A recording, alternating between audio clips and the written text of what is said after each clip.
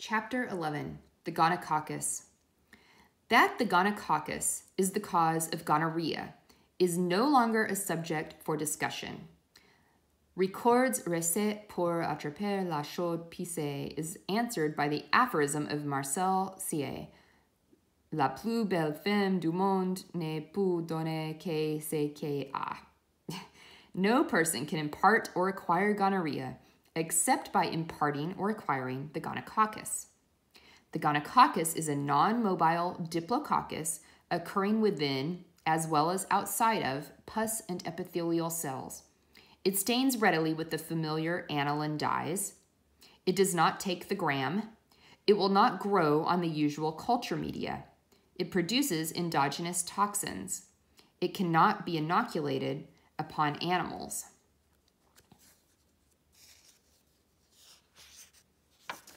Microscopic characteristics.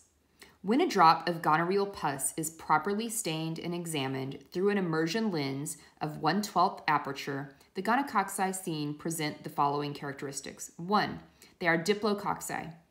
Each individual of a pair is D-shaped, coffee bean shaped, with the flat or slightly concave border opposed to its fellow, so that the couple form an ovoid made up of two separate hemispheres. The length of the pair averages about 1.6 micrometers, and the interspace is about half as wide as either segment. 2. The diplococci are found grouped in pairs, fours, and other multiples of 2, showing a tendency to rectangular disposition, in marked contrast to the irregular massing of staphylococci and the linear arrangement of streptococci. The gonococcus, when it occurs in pus, is found both within and outside of the pus and the epithelial cells. Footnote: there is no close clinical relation between the intracellular or the extracellular position of the gonococci and the grade or the stage of the inflammation. Every specimen contains gonococci both inside and outside the cells and in no definite proportion. The most characteristic groups are met with inside the cells. The extracellular gonococci may be scattered or irregularly grouped, but the intracellular specimens present a greater regularity of arrangement.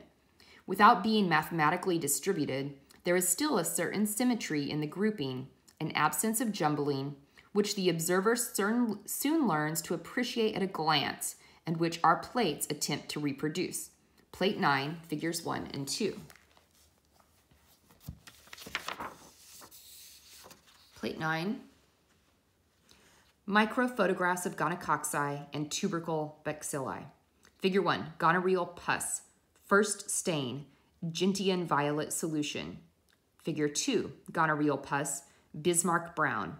Cells and gonococci take the brown stain, while the pseudogonococci remain black. Figure 3, tubercle bacilli in urine. Figure 4, smegma bacilli in urine.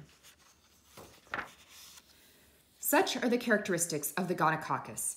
It is a double D diplococcus occurring intracellularly and in typical groups, but these characteristics are sometimes shared by other bacteria met with in urethral pus. We must look further for a distinguishing feature. This we find in the reaction of the gonococcus to the gram stain. Gram reaction. Gonococci do not take the gram. They are gram negative. This means that if these cocci are stained first with an aniline dye and then with Lugol reagent, see below, the resultant stain may be washed from them, from the cells, from many other bacteria, but not from most staphylococci. The exceptions are discussed on page 194, and other cocci which, under the microscope, may otherwise resemble true gonococci. Hence, when the gram stain is applied, a thorough washing with alcohol leaves the cells and gonococci colorless, while the pseudogonococci stand out in bold relief, stained darkly by the combined color of the aniline dye and the gram stain.